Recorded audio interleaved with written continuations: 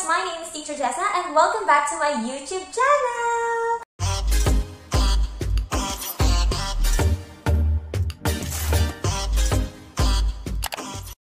So, ayun guys, welcome back and I'm sorry guys kasi ngayon lang ulit ako nakapag-vlog kasi sobrang busy ko this past few weeks. So, alam niyo naman may bago na akong work. So, night shift siya. So, dahil ang hirap talaga. Pero, I'm still in online teaching. So, as of now, nag-online teaching ako is sa Ziktalk. Yes, guys. Kasi sa Ziktalk, guys, pwede siyang audio class. Yes, pwede pala siyang audio class. Kung natatandaan nyo, may vlog ako about sa Ziktalk, about how to apply in Ziktalk, and may tanong ako doon. So, hindi pa ako sure kung may audio class doon. Pero ngayon, guys, sure na ako. So, based on my experience, nagkaroon na ako ng first student ko sa Ziktalk, and that is audio class.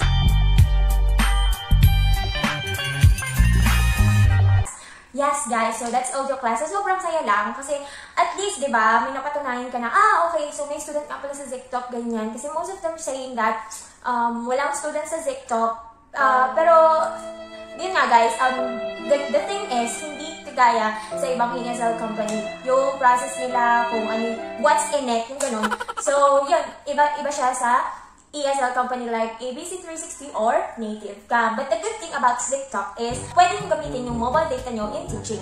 So, ayun guys. So, nakakatuwa lang kasi first time ko magkaroon ng student. Hindi ko alam kung ano yung nationality niya. Para siyang African. So, ayun guys. Sobrang saya ko lang. And then guys, hindi pa rin siya good news para sa akin. Good news kasi guys, dahil napatunayan ko na may student naman talaga sa Ziktalk. Okay? But then again, bad news kasi 1 minute ko lang siyang nakausap. So yun, 1 minute ko lang siyang nakausap. At first, hindi ko talaga alam yung gagawin ko guys. Kasi syempre, first time ko yun. And di ba nga, I don't have any idea yet kung paano ako magtuturo sa Ziktalk. Okay, so ito na yun guys. Ito na yung what's in. So ito na yung what's inside Ziktalk. So yun guys, so flex ko nga lang pala guys itong t-shirt ko. Yan. Think out of the box. So yun guys, before we proceed, so what's in Ziktalk? So think out of the box guys. So huwag kayo mag-focus sa isang trabaho lang. Kasi ako takot parang sa chinkitan eh. So ayoko mag-focus sa isang trabaho lang. Gusto ko, meron akong extra income. Okay? So kung kailangan ko mag-trabaho ng iba, kung may time pa, gagawin ko yan guys. Basta gusto ko yung ginagawa ko. Okay? So yun, think out of the box teachers. Alam ko, we are teachers at sobrang proud ako sa ating lahat. Okay? So alam ko sa teachers, maraming online seller dyan. So maging ganun din ako guys. And yeah, if you want to be an online teacher, just go and apply. Okay? So pwede nyo siyang isimit sa schedule nyo. Okay? So ayun guys, but then again, it's your choice. Alright, so let's continue regarding the Ziktalk. What's inside the Ziktalk app, okay? So, di ba sabi ko guys, last time yung nag-vlog ako about how to apply in Ziktalk is download kayo ng application or mobile application na Ziktalk. So, ito guys, ipapakita ko sa inyo ng very quick lang. So, guys, ito yon. So, sana nakikita nyo, ano? So, pupunta kayo sa Ziktalk, okay? So, nandito nga pala tayo sa Play Store. Okay, so hindi ako naka-iPhone. Android phone lang po ito. So, Play Store, search nyo yung Ziktalk. As you can see, ayan yung Ziktalk. Yan. Just click lang. And then, yan. So, naka-install na siya sa akin. So, install nyo siya. So, yan. So, for example, na-install nyo na. So, i-open nyo. Tapos, yan. Ayan. So, magre-register kayo dyan. Okay? Ayan. So, ito yung, sa una guys, hindi ganito yung makikita nyo ha. So, magre-register muna kayo para kayong para kayo nag-download ng Twitter, tapos kailangan nyo muna mag-register bago nyo siyang gamit. So, ganon. And then, what you can see inside Ziktalk guys is, para siyang Facebook. Ayan o, ito yung mga status ng mga teachers. Ayan. So, basa-basa tayo, okay? Thank you, Teacher Lors. Talk to you soon. More Bisaya. So, ito, feeling ko, student to. Ayan o, as you can see. So, yan. Ito si Andrew, nag-status siya. So, yung student, tsaka yung teacher, pwede siyang mag-status. Parang nga siyang Facebook lang eh. Maglalagay lang kayo ng status nyo, ganyan-ganyan. So, yun, parang as a teacher, parang naghahakot kayo ng student na mag-book sa inyo or pumasok sa inyo. Tapos, ayun, tapos may pwede rin mag-status yung mga students. So, ayan, si Andrew. So, ako yung sa picture niya, guys, is isa siyang banyaga. Oh, banyaga. So, isa siyang foreigner. Tapos, tinuruan siya ni Teacher Lors. Ito si Teacher Lors. Hi, Teacher Lors. Kung sino ka man po, pahiram po ng picture nyo. So, ayan, si Teacher Lors. Nagtithank you siya kay Teacher Lors kasi tinuruan siya mag-Bisaya. Okay, so, ganun. Kung ano yung language na kaya nyo, ilagay nyo dun. So, yun, meron gustong matutong mag-Bisaya, mag-Tagalog, mag-English. Ayan o, so ito naman si Teacher Mon. So, yun, nag-status siya. Basahin ko na lang ha, guys. Teacher Mon, for booking an appointment, message me. I'll see you at my classroom. Good morning, learners. So, ayun. And then, ito naman, si Ken Bansil. So, I think she's from US. So, ayan yung ano niya. And then, nakikita niyo naman yung mga flag. So, kung ito, Philippines, ito US. So, yes, sabi ni Teacher Bansil, call me. Okay. So, Filipino din pala siya. Sorry, guys. Pero ang ginamit na nationality is American. So, siguro nalilito lang din siya. Pero dapat, guys, ito ha, Philippines dapat ito. Kasi kung taga-Pilipinas kayo, guys, Philippines dapat yung mag-reflect dito. Okay? But then again, it's your choice naman. So, nagawa ko rin ito dati. So, yun, pinalitan ko ng Philippines. Kasi I'm proud to be a Filipino. Ayan, so call me if you want to learn English, Tagalog, and Kapampangan. So, obviously, she's from Pampanga. Alright, so, ayan, so ito yung mga status na ina-upload. Ganda naman ito. Si Ellery Saiza Tejares. Ayan o. So, call me, ganyan. So, ako guys, naglalagay din ako ng status dito, pero once in a blue moon lang.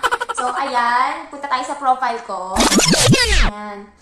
Okay, so as you can see, when you visit my profile, pag nag-register na kayo dito sa Ziktalk, masisearch nyo na yung name ko. Okay? So, ayan. So, I am tagged as community tutor. And here it is.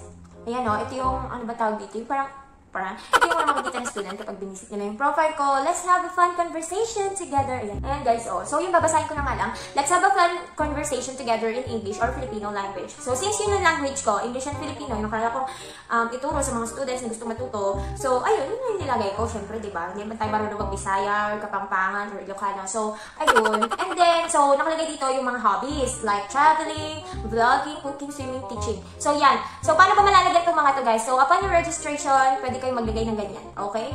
And then, I also have here introduction. Yan. So, introduction, script. Hi, my name is Jessa. I'm a licensed professional teacher in the Philippines. I'm a happy person, optimistic, and a good listener.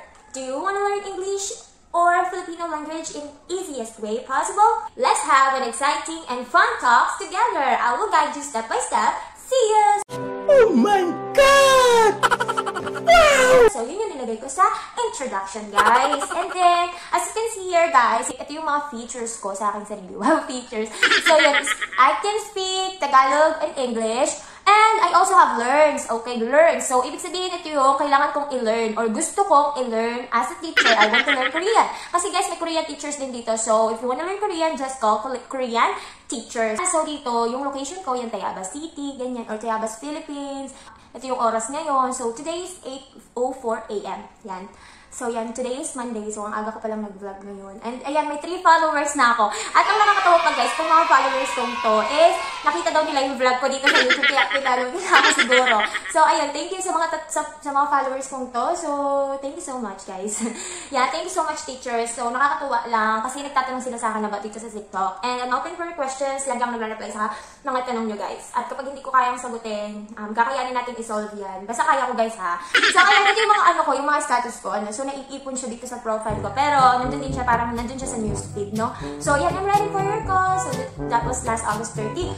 Ayan, tapos good day, tapos hello, how are you? Tapos, eto guys, nung nag-status ako ng August 30. August 30, guys, nagkaroon ako ng student. Yan, yun ang sinasabi ko na nagkaroon ako ng student. Okay? So, ayun, tinawagan niya ako. As in, kakarating-rating ko pa lang from work. Nag-open ako, nag-public call ako, guys. Public call. Ito yun, guys, oh. Pag naka-public call ka, guys, yan, so anyone can call you. Yan, so there. Diba? Tapos pag in-off mo siya, kahit may schedule ka sa araw na to, is hindi ka matatawagan ni students kasi hindi ka naka-public call. So, ayun lang guys. And then, so ito yung profile ko. So, hindi ko na siya ipapakita sa inyo. So, paano ba tayo nag-earn dito sa Ziktalk? So, bago ka mag-public call, merong reminder na nakalagay. Yan. So, babasahin ko sa inyo guys. If you turn on public calls, anyone can call you. Would you like to turn it on? So, you will earn 3.5 gems guys, per minute when you receive a call. You can use the gems to make calls to other people or cash out them. So, ayan guys. So, once na may mag-call sa inyo guys, you will earn 3.5 gems per minute. Okay? So, per minute po siya. And kayo ang bahala guys kung i-convert nyo siya into cash or into money. So, i-convert nyo siya into money to cash out or ipang-call nyo siya sa iba. Okay? So, since I want to learn Korean, it's up to me if I want to call Korean teacher or I will just cash it out. Okay? So, ayun. And, pwede nyo siyang i-transfer sa inyong PayPal. Okay? So, sa inyong PayPal.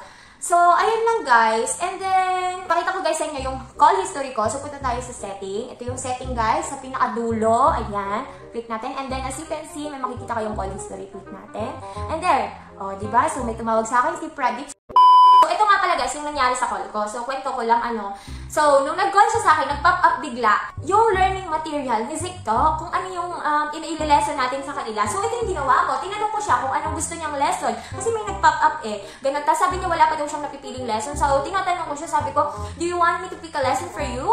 So, sabi niya, ako na daw mag-pick. So, ayun. So, after na guys, Mia, missing in action, pagkalit ko ng lesson guys, pinatay na niya yung call. So, ayun, hindi ko alam kung bakit. Turning point guys is, hindi talaga ako nakapagturo. Okay, parang nag-introduce lang kami sa isa't isa. So, ayun. And guys, di ba last time nung nag-vlog ako is, nagtatanong ako kung may lesson material ba. Opo, may lesson material pala guys. At tuturuan ko kayo kung saan nyo sila makikita at kung saan nyo sila maaaral. So, punta lang tayo dito sa people. Ayan. Okay, so ito guys, yung lesson material. So, lesson material pala to guys.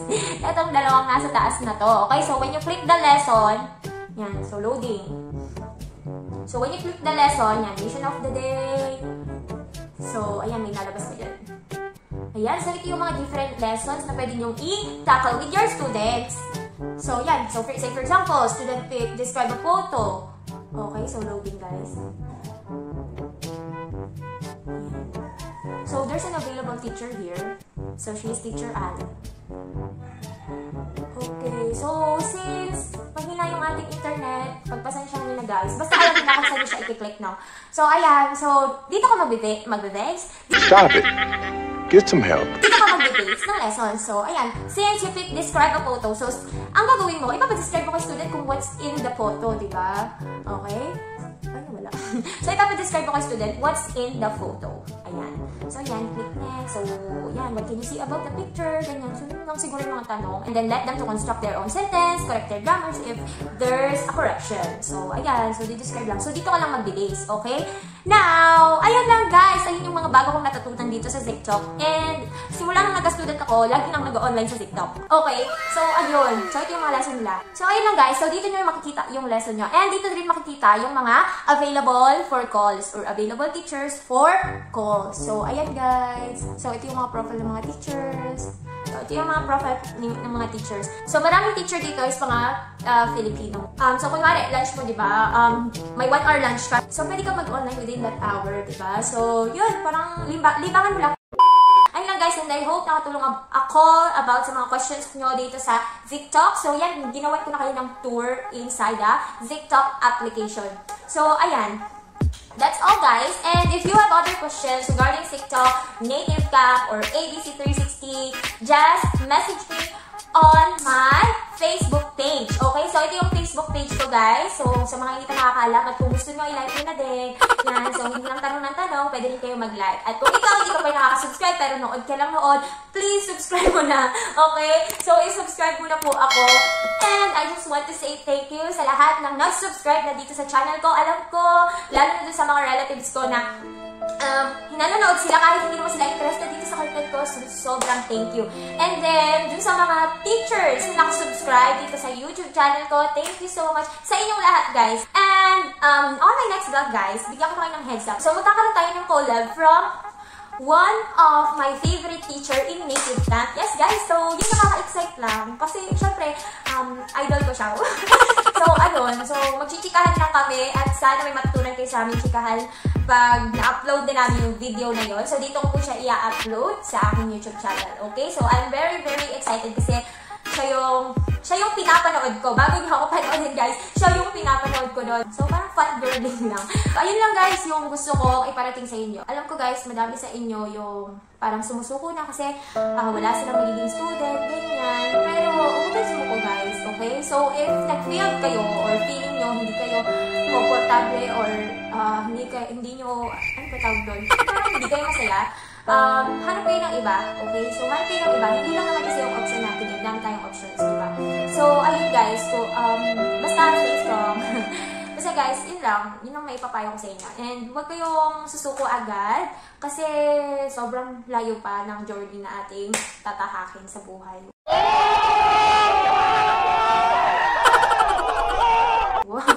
So, ayun, minsan lang maging maging seryoso, guys. So, ayun lang, guys. Thank you so much for watching my video. And kung nagustuhan mo tong video na to, I hope you consider subscribing on my channel. So, ayun. At yung sa mga naka-curious kung ano yung bago kong job, just wait, guys. And magbibigay din ako ng mga tips kung paano at kung paano makapasa, ganyan. Gusto kong pangalanan ng mga subscribers ko. So, kasi diba guys, yung mga ibang YouTubers, talagang YouTuber na, no? So, yung mga ibang YouTuber, meron silang mga, hello mga babies! So, ganyan. Ito guys, itong pangalan, medyo maantot yung pangalan gusto ko, okay? Pero hindi kayo mag-suggest. Hello mga pot-pot. Hello mga pot-pot. Kasi guys, yung nickname ko noon, actually hanggang ngayon, kasi meron ako mga close friends na tinatawag akong Potty, okay? So, Potty. So, can I call you guys Potty? Oh, no! So, ayun. Stop it. Get some help. So, please consider subscribing para palagi kang updated sa mga YouTube videos ko about online teaching. And there, bye!